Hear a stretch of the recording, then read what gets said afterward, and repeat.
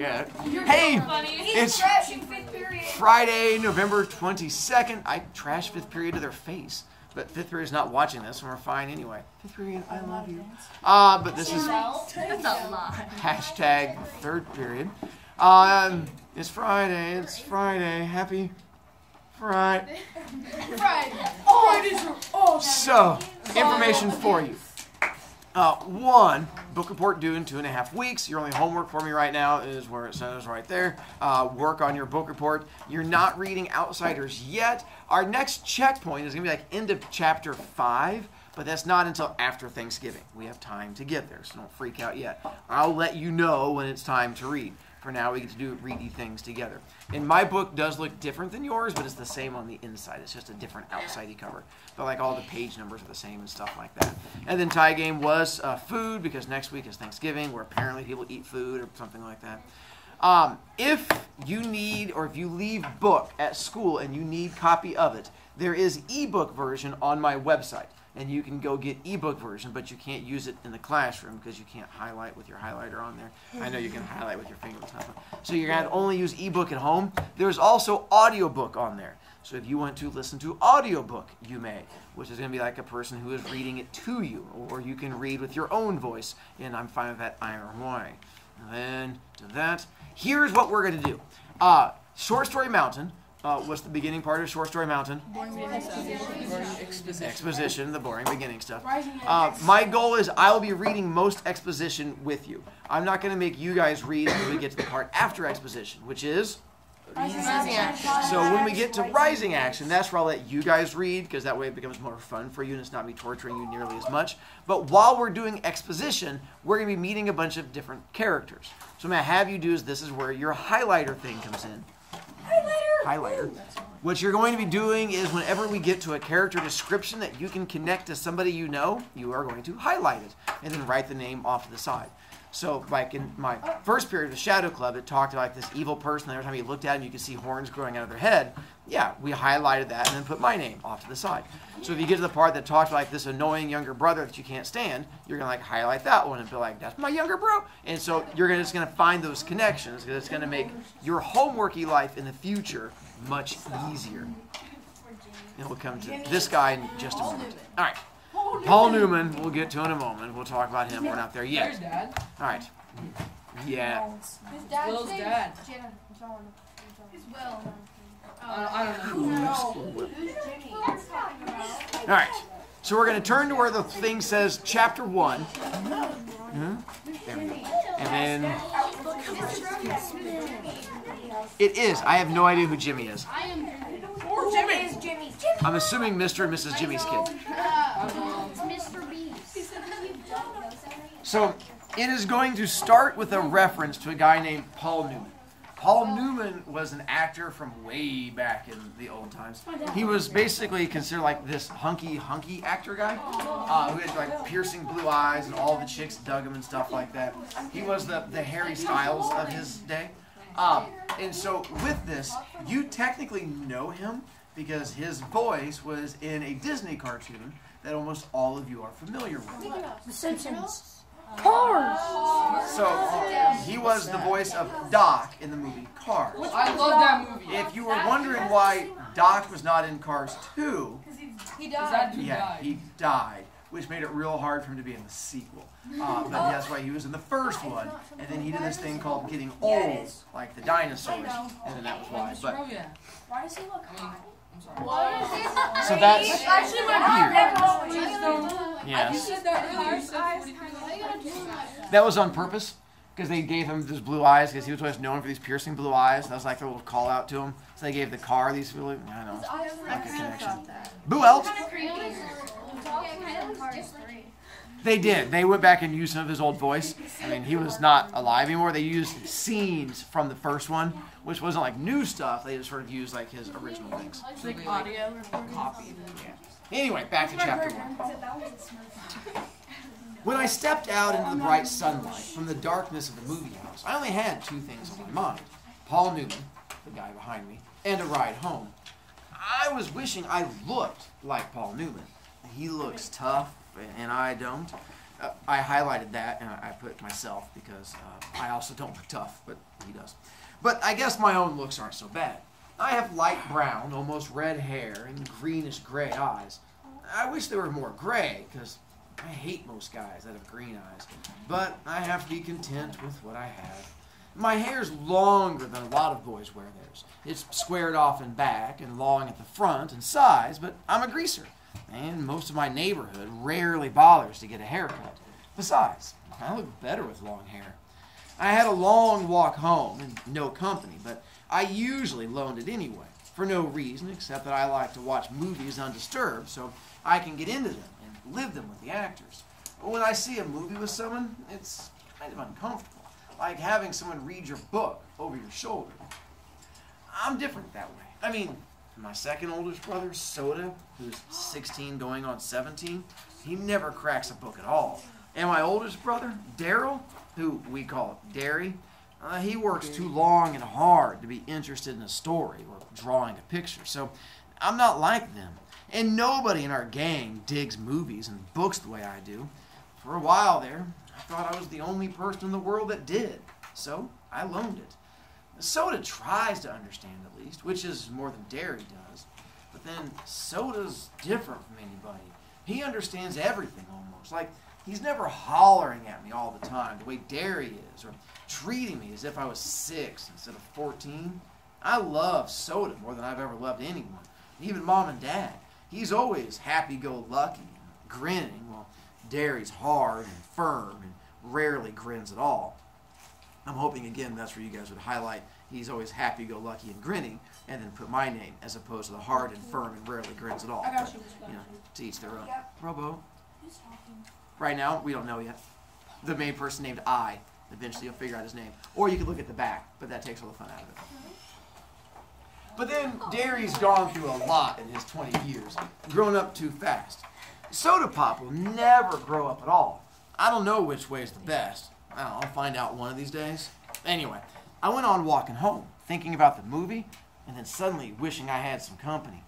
Greasers can't walk alone too much, or they'll get jumped, or someone will come by and scream, "Greaser!" at them, which doesn't make you feel too hot, if you know what I mean. We get jumped by the socials. Now, I'm not sure how you spell it, but it's the abbreviation for the socials, the jet set, the West Side rich kids. It's like the term greaser, which is used to class all us boys on the east side. We're poorer than the socials and the middle class. And I reckon we're wilder too. Not like the socials, who jump greasers and wreck houses and throw beer blasts for kicks and get editorials in the paper for being a public disgrace one day and an asset to society the next. Greasers they're almost like hoods. We steal things, drive old souped-up cars, hold up gas stations, and have a gang fight once in a while. Quick pause. They use an idiom, hold up gas stations, not meaning to lift them up because they'd be really heavy and you'd pull your back. Hold up the gas station means, Just stop. You would like make it go slow. You rob it. there you go, robbing it, showing up with a gun, going, give me all your money, so robbing it. So that's what they do for fun, you know, like you guys and your friends. So just making sure you realize the type of people they are. That's the stuff they do for fun. You rob gas stations. And have gang fights, you know, once again, like you and your friends. I don't mean I do things like that. Derry would kill me if I got into trouble with the police.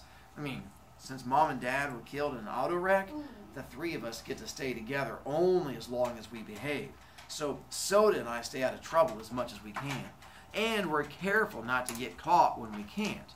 I only mean that most greasers do things like that. Just like we wear our hair long and dress in blue jeans and t-shirts, or leave our shirt tails out and wear leather jackets and tennis shoes or boots. Now, I'm not saying that either socias or greasers are better. It's just the way things are. Quick pause, you know these two groups they're talking about? Not there. No. Sorry, I forgot this part. You might know him also because he created a salad dressing called Newman's Own. So if you ever, well, one, if you have like grandparents, they seem to love this because like he was like around there, boomers.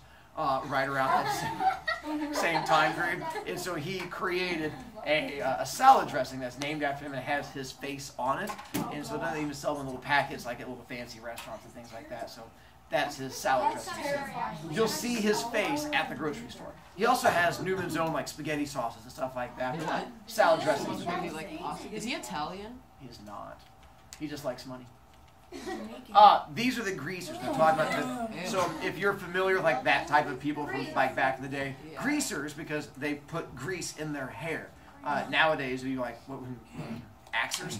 People spray themselves with the axe. So like what they did back in the day is you would just take like the thing you'd slick your hair back because the ladies dug it. And that's where also you have like the black leather jackets, the white t-shirts. I think you have to have like your cigarettes rolled up in your sleeve and stuff like that because I mean you have to smoke as required. Then the other group that he's talking about, they're called the socials, which means like the popular kids, what we used to call the preppies, something along those lines. That dude on the left. I did find a preppy dog. When I was typing in like soch into the Google search, it came up with a dog, and I'm like, done. So that's what they're talking about. The socias were the rich kids, and it's being told from the viewpoint of the greaser, who is the not so rich kid. And that guy made me smile too. I like him. Hartman. Like you can see like in the middle picture, the girl that's second is holding her purse. It kind of looks like the chain from the dog. It does. That makes sense. It does. Oh my god. OMG! The dog is. Wait, that's your. And it says Vineyard Vines. I know. And that picture I got like 10 years ago. I found that picture. Apparently Vineyard Vines has been around forever. But that was before, like, see, little tiny whale. That was back where they did giant whales. All right, we'll come back to that. They're going to talk about in a moment a red Corvair that starts following him. This is the type of car they're talking about. So that's the car that's coming up. Thanks for telling us that. No, they're models. Same thing, just bigger. No, same thing. I could have waited to go to the movies until Derry or Soda Pop got off work. I mean, they would have gone with me, or driven me there, or walked along. Although Soda just can't sit still long enough to enjoy a movie, and they bore Derry to death. Derry thinks his life is enough without inspecting other people's. Or I could have gotten one of the gang to come along. One of the four boys Derry and Soda and I have grown up with and consider family. We're almost as close as brothers. When you grow up in a tight-knit neighborhood like ours, you get to know each other real well. If I thought about it, I could have called Derry and he would have come by on his way home and picked me up. Or Two-Bit Matthews, one of our gang, he would have come to get me in his car if I'd asked him. But sometimes I just don't use my head. I underline that and I put my students. It drives my brother Derry nuts when I do stuff like that because I'm supposed to be smart. I make good grades. I have a high IQ and everything, but I don't use my head. Besides, I like walking. I about decided I didn't like it so much, though, when I spotted that red Corvair trailing me. I was almost 2 blocks from home then, so I started walking a little faster. I'd never been jumped, but I'd seen Johnny after 4 socias got hold of him, and it wasn't pretty. Johnny was scared of his own shadow after that, and Johnny was 16 then. I knew it wasn't any use, though, the fast walking, I mean. Even before the Corvair pulled up beside me and 5 socias got out. I got pretty scared. I'm kind of small for 14. Even though I have a good build, those guys were bigger than me. I automatically hitched my thumbs in my jeans and slouched, wondering if I could get away if it made a break for it. I remembered Johnny, his face all cut up and bruised, and I remembered how he'd cried when we found him, half conscious in the corner lot. Johnny had it awful rough at home. It took a lot to make him cry.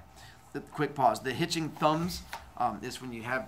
It's the cool thing you do back in the day. You have your thumbs, you like put them like your belt loops like that. You like the whole, you're like, I'm too cool to have a good posture. That's like the whole hitching. That's what you used to do back when you were like a thug in the days. So if you're trying to like show off, you put the things like that and, against the wall. It look cool. Usually helps you like a cigarette or, nowadays a vape. So you like look extra cool when the kids see you. That's what he's trying to do. Feels like I pulled that off pretty well. Definitely. Thank you, I appreciate that.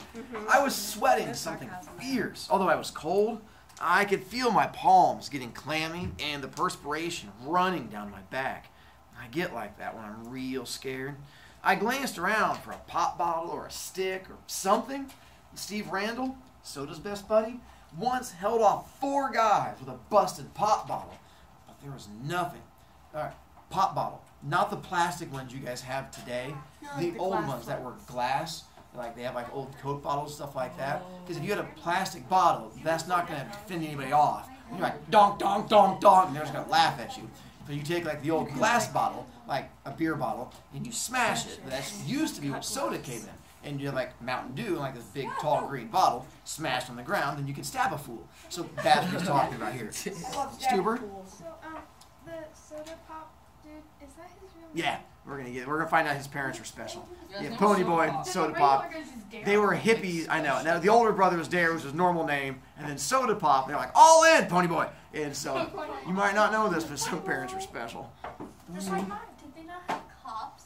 They do, but we're gonna find out the cops don't really care because these people are poor, and I think one of the issues we're gonna get into. Yeah. How do you show a picture of soda pop? I mean, he's a make-believe character, so just use your imagination. Did you not know this was a make-believe book? No, but in the movie. Well, the movie's a movie. It's okay. Movies are bad to What the movies? I know, that's a movie. But there was nothing, so I stood there like a bump on a log while they surrounded me. I don't use my head. Again, highlighted that with my students. They walked around, slowly, silently, smiling. Hey, Grease, one said in an over-friendly voice. We're going to do you a favor, Greaser. We're going to cut all that long, greasy hair off. He had on a Madras shirt. I can still see it. Sorry, forgot this one. Where they're finding him is this place. They're going to keep referring to an empty lot in their neighborhood. So an empty lot is like a place in a neighborhood where you could build a house, but you didn't.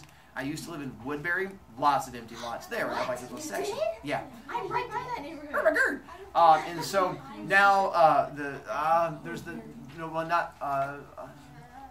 there's the bigger, fancier neighborhood that's near there. That's over down. Is it Anderson Hall? Anderson Hall. While they were building that one, Anderson Hall has like a lot of these, where there's like an empty lot where they're going to build a house, but they haven't built one yet.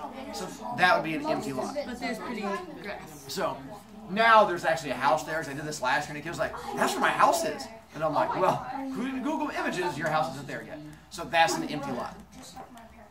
That's the Madras. So when they talk about the Sosa's showing up wearing Madras, this is the outfit that they're wearing. So the girls plaid. That's correct. They do.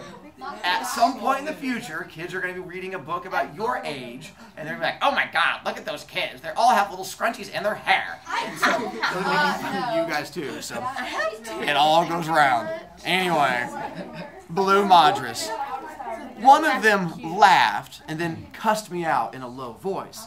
I couldn't think of anything to say. There just isn't a whole lot you can say while waiting to get mugged, so I kept my mouth shut. You need a haircut, Greaser? The medium-sized blonde pulled a knife out of his back pocket, flipped the blade open. I finally thought of something to say. No, I was backing up, away from that knife. Of course, I backed right into one of them. They had me down in a second. They had my arms and legs pinned down, and one of them was sitting on my chest with his knees on my elbows.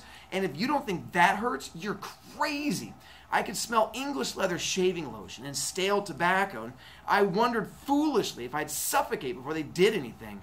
I was scared so bad I was wishing I would, and I fought to get loose and almost did for a second. Then they tightened up on me, and the one on my chest slugged me a couple times. So I lay still, swearing at them between gasps. A blade was held against my throat. How'd you like that haircut to begin just below the chin? It occurred to me then, they could kill me. I went wild. I started screaming for soda, dairy, anyone. Someone put his hand over my mouth, and I bit it as hard as I could, tasting blood running through my teeth. I heard a muttered curse, and I got slugged again, and then they were stuffing a handkerchief in my mouth. One of them kept saying, "Shut him up, for Pete's sake, shut him up!" Then there were shouts and the pounding of feet, and the socius jumped up and left me lying there, gasping.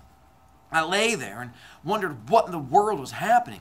People were jumping over me and running by me, and I was too dazed to figure it out. Then someone had me under the armpits and was hauling me to my feet. It was Derry. I'm going to pause there before we get to the part of dairy. When he is being held down, he mentions being able to smell something. What is it he mentions being able to smell? English English leather shaving cream and tobacco. Do you have tobacco in there? No, he has Don't say no. Oh, no, he's gonna I can't help you with the tobacco. I'm sorry. Just go into the bathroom during a passage. Oh, snap. Story props. I mean, you're really fired. What a slug. Shade being thrown like a What does slug mean? Baseball punch. Yeah, you're punching otherwise on the ground. Do you need an example? It's like a bus. So, I went out to the store and I bought English leather shaving cream. So essentially this is a type of cologne. So I'm going to give you a chance to smell it. So you get to imagine this is all he is smelling as they're holding him down.